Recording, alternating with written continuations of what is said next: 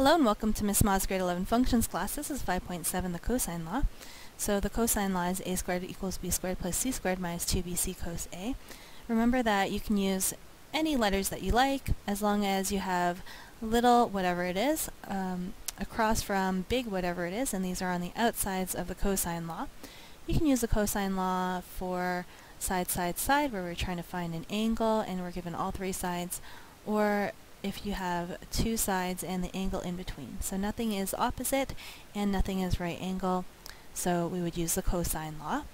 So you can start doing this question on your own if you like, but I'm going to do it with you if you would like. I'm going to just draw my line in here because this is a half of a regular octagon, and it says side length 10 meters, so this is equal to this is equal to this, and that's all 10. That also tells us that this is a right angle and this is a right angle, and that these are equal, and they're equal to 5 because that's half of the octagon. And I'm also going to actually extend this right here right now, like this, to make us a little triangle. Okay? So, the roofers place a 22.9 meter ramp against the side of the building and form an angle of 26 degrees with the ground. If the base of the ramp is 15.6 meters from the barn, determine the distance from the top of the ramp to the roof. So that's this distance right here. I'm actually going to label everything, so let's call this A, B, C, D, E, and F, and that will just help us get situated.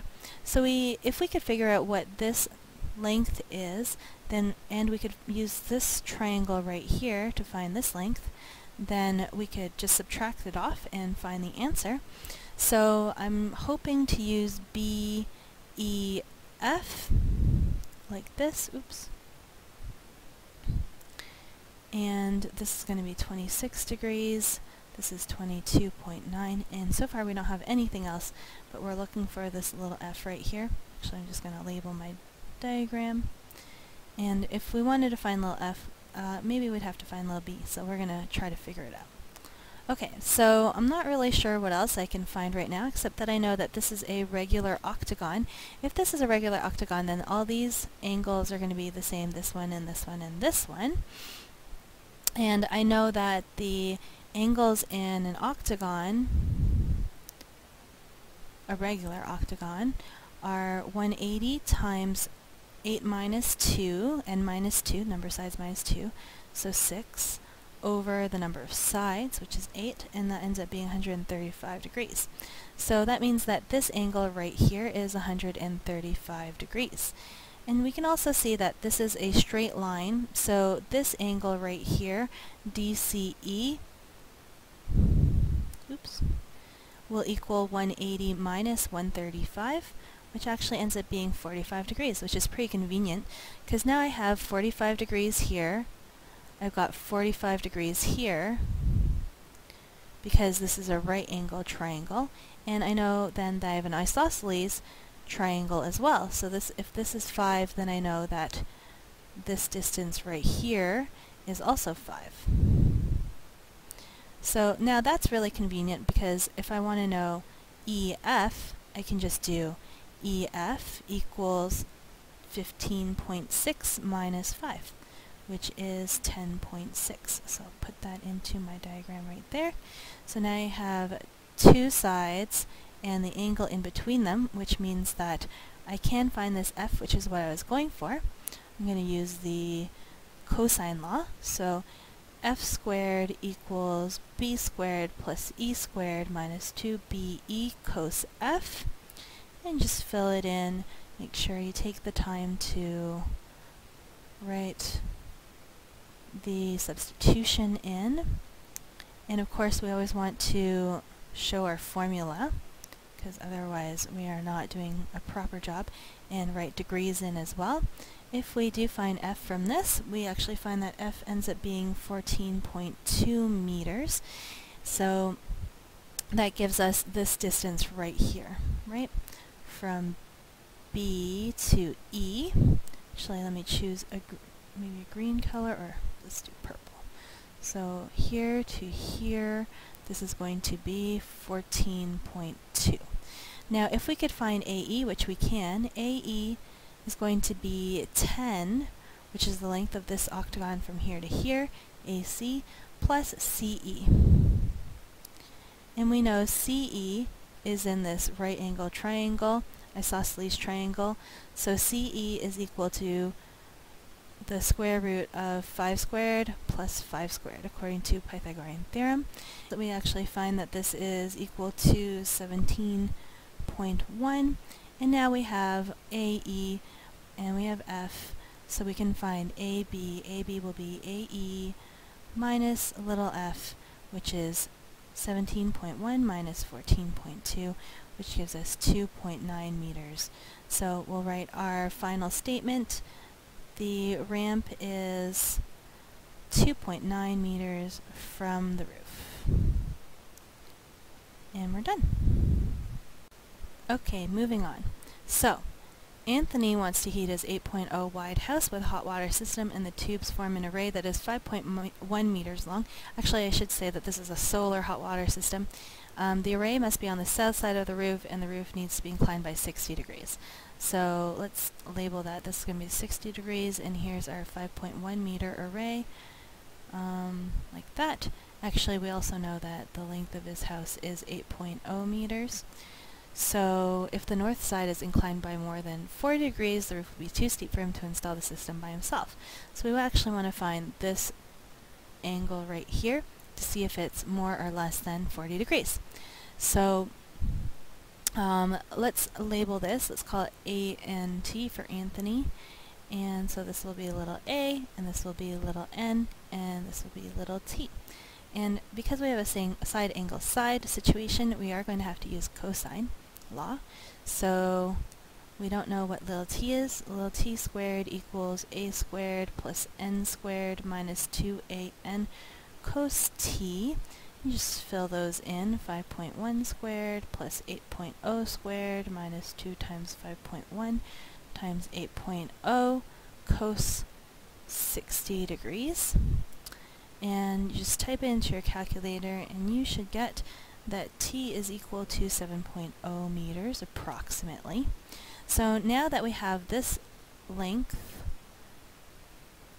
we can use the sine law to find this angle. So we will do so, or you could use cosine law, I guess, but it's good to use sine law. It's a little easier to use. So we're going to use, we want to find big A, so sine A over little a is equal to sine t over little t, or in other words, sine A is over 5.1 is equal to sine of 60 degrees over 7.0. Type that into your calculator, make sure you are in degrees. You should get angle A is equal to 39 degrees, which is safe for Anthony to climb, so he will be able to install it. Oops, he will install it. Okay, I got distracted. Alright, so one more question and we're going to be done. Find the area of triangle ABC where A equals 35 centimeters, B equals 30 centimeters, and C equals 41 centimeters. Again, I'm just going to draw a triangle, and you just want to make sure it doesn't look like a right angle triangle to you, and that it doesn't look isosceles either. It doesn't have to be perfectly to scale or anything like that. I'm just going to label it, so I'll make this A, I'll make this B, I'll make this C. Little b is 30 centimeters. Little c is 41 centimeters, and little a is 35 centimeters. So we've drawn that triangle, and you should always just draw a little diagram for yourself to figure out what we're doing. We want to find the area of triangle ABC. So we're going to drop a perpendicular, and it's up to you which one you want to do. In this case, I guess I'll just drop this one right here and make a 90. That's an awful perpendicular. It doesn't look perpendicular at all. So I'm going to try again. There we go. And maybe I'll just call that D right there. Or you can call this H. Okay, so basically we need to know either this angle or this angle, and then we can use not Pythagorean theorem, but the primary trig ratios to figure out what little h is. So let's find c right here. So c squared is equal to a squared plus b squared minus 2ab cos c, with a big c and a little c on the outsides. We just fill it in. C squared, oh, it's 41. 41 squared equals 35 squared plus 30 squared minus 2 times 35 times 30 cos c. And you just type it into your calculator and find cos. Make sure that you do 41 squared minus 35 squared minus 30 squared divided by negative 2 times 35 times 30. So make sure that you do it in the correct order.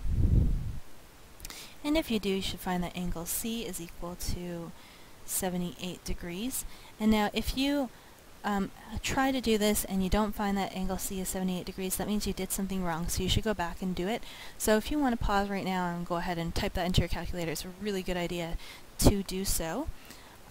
So now I know that angle C is 78 degrees, and also I know that sine C is equal to the opposite h over the hypotenuse a.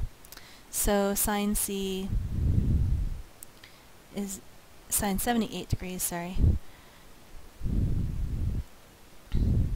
equals h over 35. So in this case, h is going to be 35 times 78 sine, or sine 78, depending on how your calculator works. So I get 34.2 meters. And so we know, of course, that the area, and maybe I'll just write area because I have a big A, equals the half times the base times the height. In this case, the base actually is b and the height is h, so that's convenient. And we'll do 1/2 30 times 34.2, which ends up being 513.5 meters squared, and that is our solution. Okay, so today we just talked about the cosine law. There is no ambiguous case. We just have to arrange letters properly, and we can use it. So I hope you enjoyed it. Bring any questions to class, and I will see you soon.